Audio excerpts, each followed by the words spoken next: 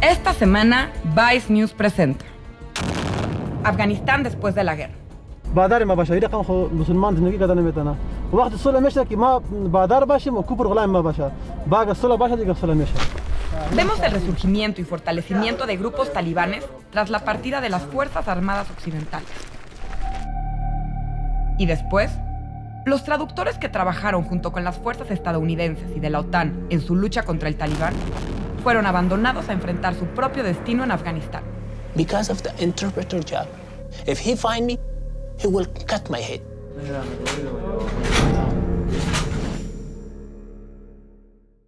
Tras la salida de las Fuerzas Armadas Occidentales de Afganistán, en septiembre de 2015, el Talibán lanzó una ofensiva contra la ciudad de Kunduz, que resultó en una batalla entre los militantes del Talibán y fuerzas del gobierno afgano, apoyados por ataques aéreos estadounidenses. The Afghan forces advised that they were taking fire from enemy positions and asked for air support from U.S. forces.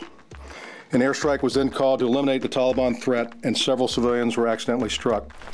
Después de varios días de lucha, las fuerzas de Afganistán recuperaron la ciudad. Vice News consiguió acceso exclusivo al Talibán con los soldados que participaron en esta ofensiva y que continúan con la lucha del grupo terrorista.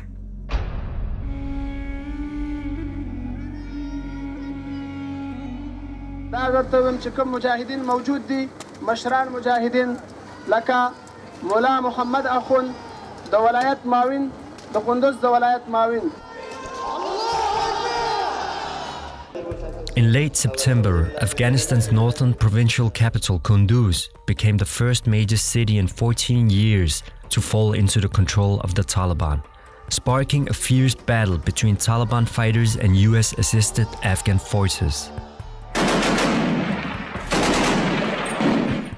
Vice News gained exclusive access to a group of local Taliban fighters who had fought in the battle for Kunduz to find out how only 2 years after the US declared victory in Afghanistan, the Taliban were able to retake the country's 5th largest city in just a few days.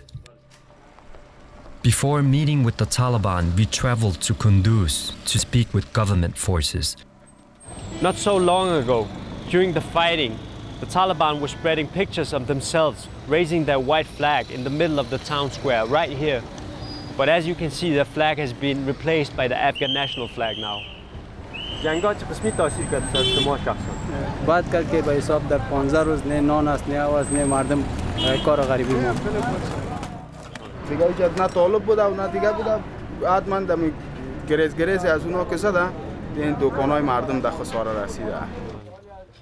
Throughout the efforts to take back Kunduz, the US military supported Afghan forces with airstrikes. One of these airstrikes hit an MSF facility in an overnight attack. In early November, MSF released the initial review of that night's events and confirmed that the attack killed at least 30 people, including 13 MSF staff. President Obama has since apologized for the attack.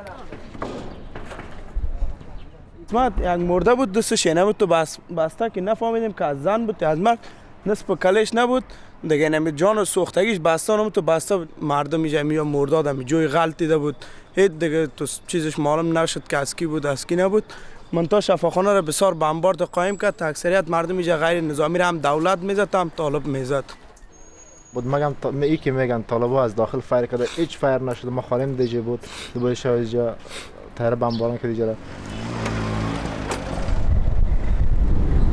جنگا در اینجا در کندوز شما اشتراک کردید؟ و اونا اخطار میداد به ما که ما 100 نفر فدایی را جور کردیم که سر شما تعرض میکنیم 100% شما را ما از بین میبریم ما میکشیم حلال میکنیم چی میکنیم چنان میکنیم ما خیلی خلاصیم اینمی بچه‌ای است که کلا قطعی ما یک جای بوده این بچه‌ای قهرمانای ملی ماست این شنگک معلوم میشه دریا از این دریا با اون طرف مکمل همین تو به حساب 14 است. خط اولی طالبان می قلعه نیست. قلعه که تونگو زده سوراخ کرده. یعنی قلعه به حساب پشت سر همین طالب است. آینده افغانستان به نظر شما چه قسمی است اگه طالبان ببرن اگه وا قدرت بگیرن؟ اونا قدرت بگیرن اونا قدرت خان نیست اصلا. اونا خوب به حساب زیر استعمار پاکستان حرکت میکنه. زیر استعمار پاکستان حرکت نکنه. ما یک مثال همین کوتاه زیرا میگیم که ولایت قندوز گرفت، قماندانی در نفشان بود. ولایت گرفت، تمام قطعات نظامی به حساب دفتر دیوان قندوز مکمل گرفتن.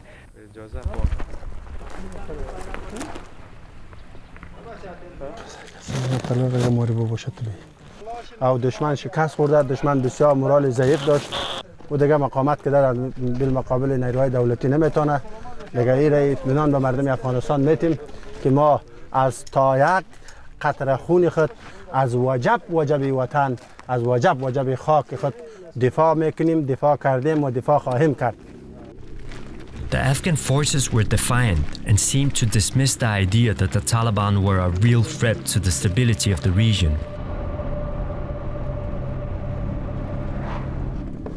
I'm heading towards Chardara now. It's a Taliban stronghold. I'm going to be picked up by Taliban fighters there, and I hope to get embedded with them.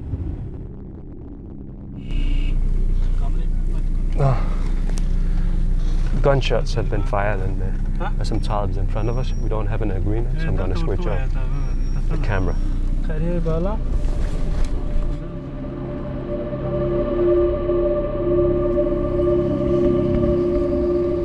Clearly this place is controlled by the Taliban. Since we actually arrived, we've only seen their flags, the white flag. I haven't seen any government flags in this area so far.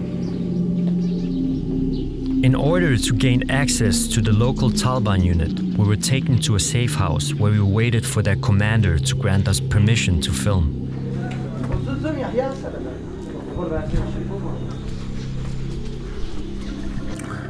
جزمنګ استاسو د مزل تا د جهاد مزل دی دغه شانت جهاد هم دی یو سړی د جهاد نه د زده کړی په جهاد باندې نه پوهیږي بس چا ورته ویل چې ټوپک را واخلو بس دې کې ډزې کوه خلک ولا کافران ولا دا جهاد دی نه دا جهاد نه دی. ولی پس از او که امریکا رفت از او بعد پلیس محلی به نام پلیس محلی اربکی را ساختن که مردم فاسق بودن، بسیار مردم بدکار و بچه باز مردم بودن، سر مردم ظلم میکردن. اگمی منطقه ما بود، ای آزاد شد، شهر قندوز آزاد کردیم از دست کفار. ای آزاد شد، کابل میگیریم، کابل آزاد شد، تمام افغانستان می جنگیم. اگر شهید شدیم، شهید هم زنده است بر نزد خدا. ما انشالله در دنیا هم کامیاب هستیم، در آخرت هم. شما بعض نفرها میگه که چی میگه که از خاطر که شما مجبور شدن، میگن حکومت میگه شما مجبور شدن که فرار کنن از کندوز از خاطر که زیر فشار آمدن. جواب شما چی است؟ نه الحمدلله ما مجبور نشدیم، لیکن وقتی که شهر ما گرفتیم 15 روز ما تیر کردیم در شهر. او ما باید بگوییم که ما به خاطر مشکلات مردم به این خاطر یعنی ما هر وقت میتوانیم کندوز مکمل بگیریم الحمدلله. For the past 2 years, since increased responsibility was given to the Afghan National Army, the Taliban have gained more territory. Local support for the army and national police force has significantly decreased, helping the Taliban regain influence in the region. I'm together with a group of local Taliban from Kunduz, and they're taking me to the village of Muhammad Jan. They conquered this village approximately 6 months ago, and they're going to show me around. اسلام غالب باشه، کفر مغلوب باشه، کفر جزیه بتیا. بادار ما باشه، رقم خو مسلمان زندگی کردن نمیتونه. وقت صلح میشه که ما بادار باشیم و کفر غلام ما باشه. باقی صلح باشه دیگه صلح میشه.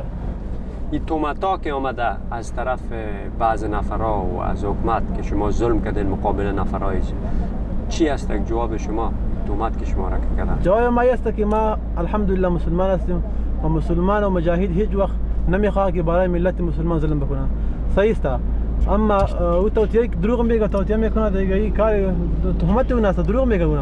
بعد مردم پرسان کنن شما اگر میخواین که صحیح قینتان شود. The Taliban were keen to show us their popularity amongst the locals, so we were taken on a tightly controlled tour of the area. چطور است زندگی؟ طالب آزار خونه میده شما رو؟ نه چرا آزار بده؟ شما از چی میگه؟ امید شما چی است آینده افغانستان؟ آینده افغانستان امیدم همین است که هر کی برای خدا باشه و نمو از افغانستان است و زندگیش هم انشالله خوب میشه. با شریعت برابر باشند. I'm walking around with the Taliban fighters and they're small talking with the villagers. Seems like it's a local movement, the Taliban militia here. In a nearby village, we met an Afghan MSF doctor who was working at the hospital in Kunduz when it came under fire. سلام علیکم محترم. واقعا چرا فکر میکنین که یا بمباری کردن شبخانه را به نظر شما اشتباه بود یا چی بود؟ والا این کار که ما که چقدر میره گپ تحلیل کردیم این کار قصدن بود و مسئولین MSF با ما وعده داده بودن که شبخانه MSF بمبار نمیشه.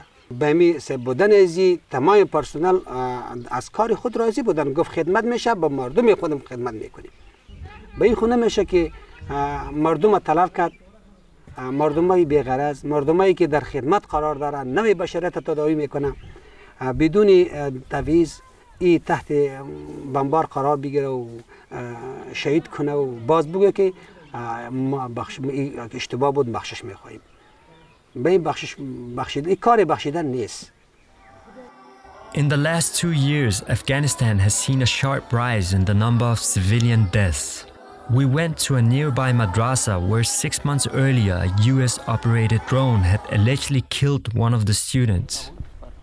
بعضی مردمی گفت چقدر که یک آوازه را جور کرد که این بما را جور میکرد، بمسازا بودن و این خوب این آوازه را امنیت من خیست من وقت من دیندلی و درس وشون از این معلوم میشه که حکومت دست داره که اگر دست نداشت مدرسه ما خو شخصی نبود، نه ده گوشه بود، این ریاست وزارت معارف که به می دست مجاهدین رفتن به خاطر چی؟ این کبر بود، ظلم بود که پرسان ازیره نکردن. The Taliban's takeover of Kunduz exposed shortcomings in the government's ability to maintain control over large areas of the country. In October, the US seemingly acknowledged this by announcing they will extend their military presence in Afghanistan.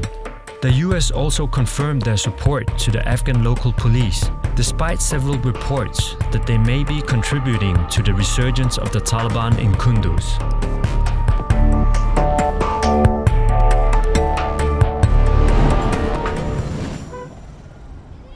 Los traductores que trabajaron junto con las fuerzas estadounidenses y de la OTAN en Afganistán son de los aliados más valiosos en la guerra. Obtienen inteligencia en campo y son educadores de la cultura local para las fuerzas de Occidente. I'm facing threats not only Taliban, but my relatives, about my neighbors, about the people that are around me. Ahora, esos llamados aliados invaluables corren el riesgo de ser abandonados en su país mientras sufren de amenazas del Talibán por considerarlos traidores.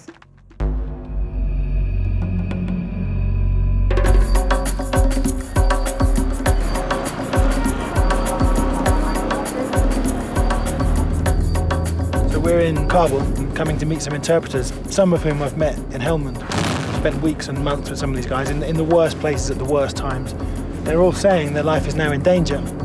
On paper, they meet all the conditions needed to be given a visa, but none of them are getting visas.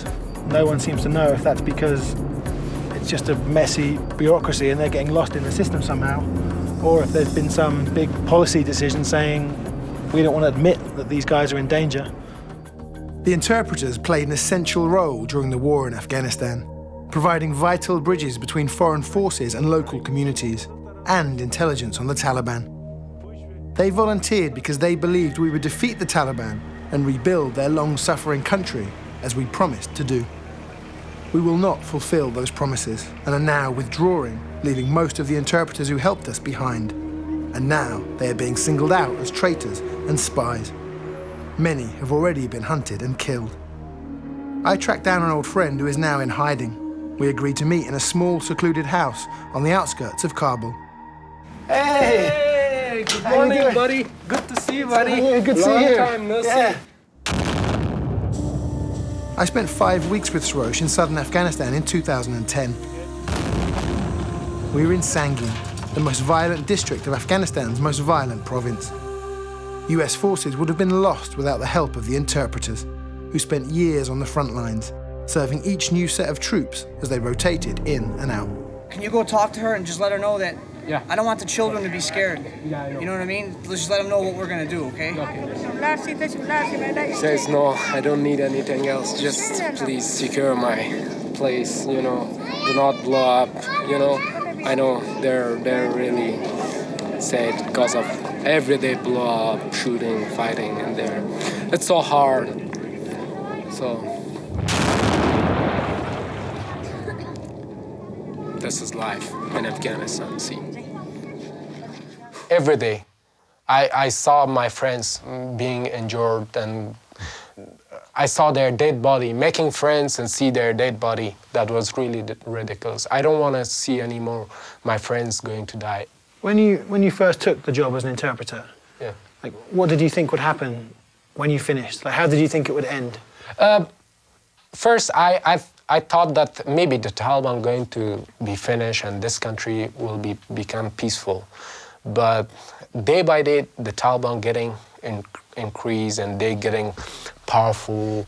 Because of that, they're looking for me, I hear. They already killed my relatives, which work together, working with ISAF. I'm afraid of that day which the NATO leave Afghanistan, the United States forces leave Afghanistan.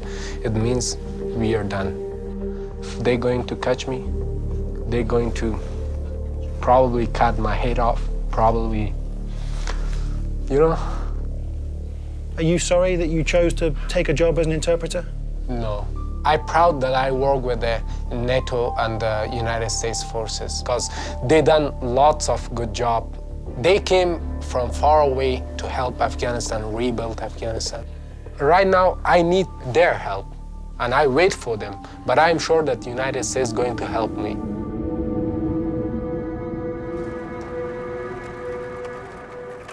Shuffling between different homes within Kabul's patchwork of neighborhoods, we met with two other former interpreters who also served with US forces.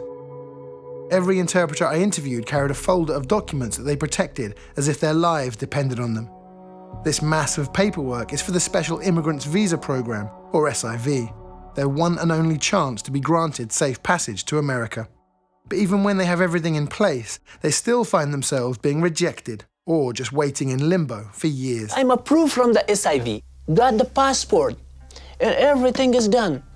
After that, they just give me this card. You will be not re-interviewed. You will be received in several months your visa. And this is 9 months ago, so what's the problem? They deny my visa. If you said to an American that you worked for the US government, provided faithful and valuable service to the US government, and is now experiencing a serious threat because of your work, sure, I think most, especially the soldiers and Marines, would say he should get a visa. End of argument.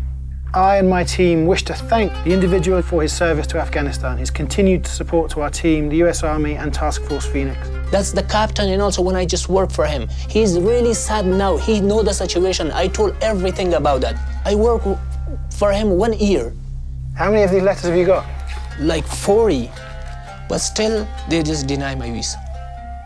That's you and Defense Secretary? Yeah, the Defense Secretary, he came, motivated all the soldiers, all the Terps, because of the hard work that they did.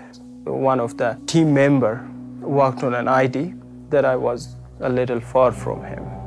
He died and I got injured. It injured my private part of my body that I cannot have children. Now we are living a very bad situation of life. From Kabul, I cannot go anywhere, not to south, not north, east, west, nowhere. One day they just attacked my house. That's the proof, and also I have lots of pictures. Sorry, this is bullet holes in your house? That was a bullet actually shot. I have the empty hole as well because of the interpreter job. If he find me, he will cut my head. Across Kabul, I met with many interpreters, all in hiding, who shared the same story. I'm facing threats not only Taliban, but my relatives, about my neighbors, about the people that are around me, living around me. The Taliban, they are telling us all the time like we are the United States spy. And if being accused of being an American spy weren't enough, people also think, wrongly, that the interpreters were paid well, making them targets of thieves. They threat us like we are working with the United States and You have a lot of money, give me the money, where is your account? But during the couple of years, the only money we gained, like it was about $15,000, $14,000. It's not a good money for us. If you knew then what you know now, you wouldn't have taken the job? No.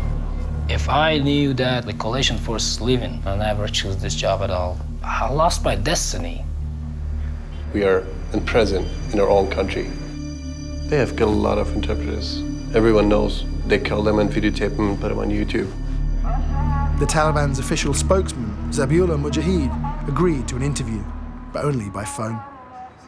What is the policy of the Taliban towards interpreters? زموږ پالیسي دا ده چې هر هغه څوک چې په افغانستان کې د خارجيانو حمایت کوي او د هغو سره سپورټ کوي، هغو ته ترجماني کوي، هغو ته خدمت کوي، دا د افغانستان د خلکو لپاره او زموږ لپاره دا د ملي خاینونو په صف کې ولاړ خلک معلومیږي او دغه خیانت کوي، دوی هم سره په څنګه کې لمنځه وړل کېږي لکه ډېر چې ځای شوي. These threats are very real. No one knows how many interpreters have been killed so far, but several have been brutally murdered on camera and used for propaganda. If you don't get visas, what will you do? Borrow money to give somebody to take myself out of here. To be smuggled out? Yeah. If I sit here, I can get killed. But you would leave your wife and children? I will leave. I told my father, if you just take care of my family and also I will move somewhere, like other interpreter. I will just escape from this country. Many interpreters have already given up on the visa process and turned to smugglers, who can get them into mainland Europe with a fake visa. But when the price is as much as $20,000 per person, the few who manage to raise the money end up with nothing. For those who will take any way out they can get, there are cheaper but far more dangerous options. Starting in Kabul, interpreters pay smugglers to get them into Turkey. Once there, they pay an additional fee for a boat trip to Greece. From Greece, they then try to sneak into Western Europe. But many never make it that far. The journey is fraught with obstacles, and interpreters, along with thousands of other refugees, often get stuck along the way. Broke and without official documentation, they end up living in places like this city park in the center of Athens. It was here that I met another ex-interpreter who worked for the US military from 2004 to 2007. He didn't want to be identified. I found the smuggler. They said, I needed $18,000. I told him, sorry, I can't find that money. He said, how much do you have right now? I told him just $8,000. His $8,000 got him to Turkey, where he was then smuggled to Greece on a small and overloaded boat. After 3 months of living in the Athens park, he was told to go to Patras, where the penniless and desperate refugees go when they have no other chance of escape. Show us where you were sleeping? Not just only me, lots of Afghan people sleep here. Oh, you were sleeping on this piece of wood? Yeah. And inside these small rooms. Just across the street from the shipyard was an abandoned mattress factory where hundreds of Afghan migrants used to live. We washed our clothes over here, and sometimes ourselves we wash it here. So there's still people living here now? Yeah. Well, he said when he was here there were 500 Afghans living here. The drop in the number of refugees living here was due to a recent government crackdown. There are lots of commandos or police attacking to make the Afghan peoples to go back. From the mattress factory, the refugees look for opportunities to hide within commercial trucks, which they hope are heading into Western Europe. Put yourself on the truck. So what, you try and like hide underneath the truck? Yeah. Drive to Italy? Sometimes on the wheels. That sounds dangerous. Yeah, it is dangerous. Too many people were dead. And the driver doesn't know? No. If they know him, they call police. Many times the police catch me and take me off from the tracks and they hit me, kick my ass. The refugees are deported, sent to prison, or if they're lucky, manage to escape Greece and get into more welcoming countries like Sweden or Germany. Mohammed and Aziz also fled to Greece from Afghanistan, but they were caught and sent to a detention center for 18 months. It's a camp. It's more bad than prison, because the prison have some possibility, but there no. They don't give you good food. They say we cannot. You don't have possibility, nothing. When they were released, they were given asylum. So all the money you earned when you were interpreters is gone? Believe me, it's down than zero.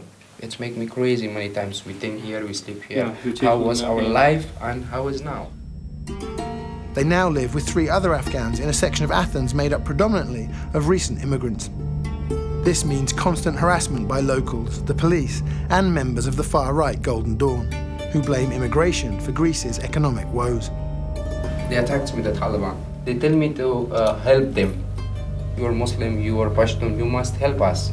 You must give me your car with your card. Because with my card, I go to the camp of Americans with the card. And they told me, we pay for your car and for your card, give us. And I understand they use bats for bad things. Yeah. I said I cannot do that. They said, if you don't do that, you will have a problem. Aziz's car with his security pass could have been used for an attack within an American base. This loyalty didn't help him get a visa to the US, but it did make him a target for the Taliban. Of the tens of thousands who have worked for the US in the past decade, there is no evidence that a single one has aided the Taliban in any so-called insider attack. And how do you feel now towards America? Because you helped them when they asked for help. If you're in my situation, what do you think? I think my life is finished. No more. They're lads. I request for another Afghan people to please don't help the Americans.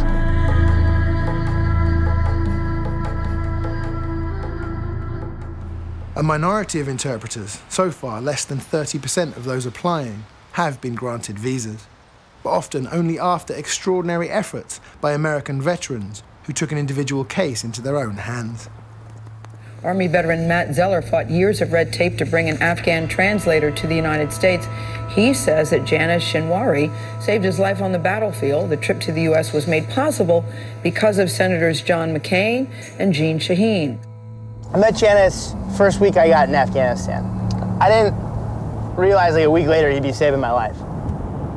This mortar round hit, and I looked at him and I said, brother, I promise you, I'm going to do whatever it takes to repay this debt. I'm going to get you to America. Janice's actions made him infamous in Afghanistan and a highly symbolic target for the Taliban. They told to the all Taliban unit, they send my picture. If they see me in Ghazni city or everywhere, they should kill me. How long did it take to get the visa? 3 years. The only reason that he even was eventually given his visa is because we took it to the press and made a stink, and the State Department was looking embarrassed by the fact that they had been sitting on this guy's paperwork for 3 years without coming to a decision. Matt says the media storm he kicked up can't be replicated, and yet there are still thousands of interpreters who have been waiting even longer than 3 years to get a visa. Republican Congressman Adam Kinzinger is himself an Air Force veteran of both the Iraq and Afghanistan wars. He's part of a small bipartisan group of senators and congressmen who have come together to improve the legislation for interpreters. When it comes to the folks who do interpreting, who have fought with American soldiers, they may not technically be Americans, but they've put their blood on the lines with their American brothers and sisters in a fight. And so I think we ought to be moving heaven and earth to bring them here too. But still, of the Afghans applying for a visa, roughly 20% only have actually got the visas. Mm-hmm. Do you know why the number is so low? I think some of it is they have to go through background checks to ensure that somebody's not using the opportunity to be a translator to find themselves to come into the United States and cause greater harm along the lines of 9/11 or something like that. But we've never had one single incident of somebody coming over that had been involved with American forces that has turned into a terrorist. Republican, Democrat, left and right agrees that we ought to follow through on our promises. 2 months after we filmed this interview, new legislation was proposed, which would expand and improve the SIV program, making it easier for interpreters to get visas. Matt Zeller and the IRAP lawyers were heavily involved in drafting this new legislation. We have foreign nationals who are part of our team, and they need to know that they can rely on us if the situation demands. The work goes on, and with your help, we'll get this legislation through. Thank you.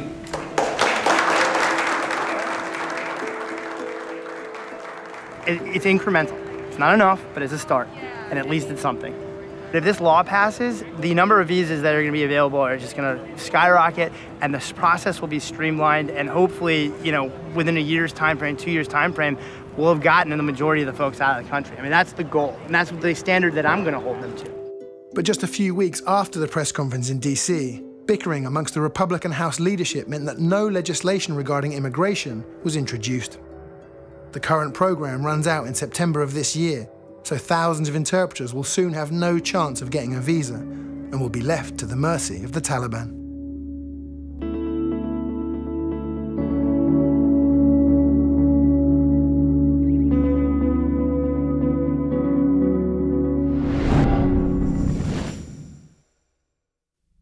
La próxima semana, Vice News presenta metanfetaminas en Filipinas.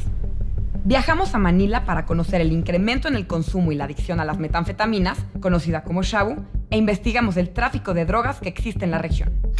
Pag naka-hit ka yan, mga 3 oras ang tama niyan, tapos pag maghahanap ka na naman.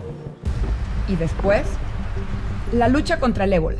People are getting sick. They're dying, man, brother. Almost everywhere. Conocemos desde el epicentro de la epidemia en África Occidental cómo se combatió esta enfermedad mortal. Busca más documentales y noticias de todo el mundo en vicenews.com, en el canal de YouTube o la cuenta de Facebook Vice News en español, o en este mismo espacio la próxima semana.